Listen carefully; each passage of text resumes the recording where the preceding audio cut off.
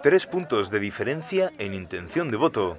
Es lo que separa a los socialistas de Antonio Costa y los conservadores de Rui Rio a 3 días de las legislativas de Portugal. Según un sondeo de la Universidad Católica, el gobernante Partido Socialista alcanzaría el 36% en intención de voto, ligeramente por encima del Partido Socialdemócrata, que obtendría el 33%. Estos datos suponen un punto menos de distancia que la última edición de esta misma encuesta de hace justo una semana y confirman el escenario avanzado por otros sondeos en los últimos días que ya habían dado empate técnico.